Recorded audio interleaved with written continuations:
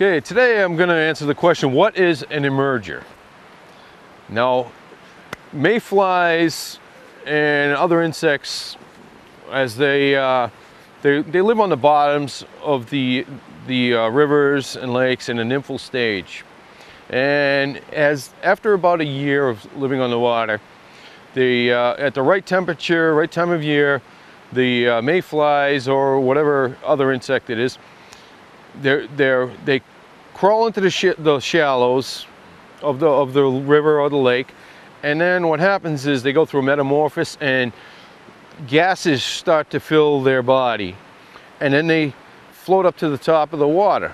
And right before the top of the water, to break out of the shuck, which is the shell of that nymphal stage, and that is the emergence stage. And what they do is they sit up on the water and they crack out of that shell and their wings pop out, and then they struggle to get through the surface film.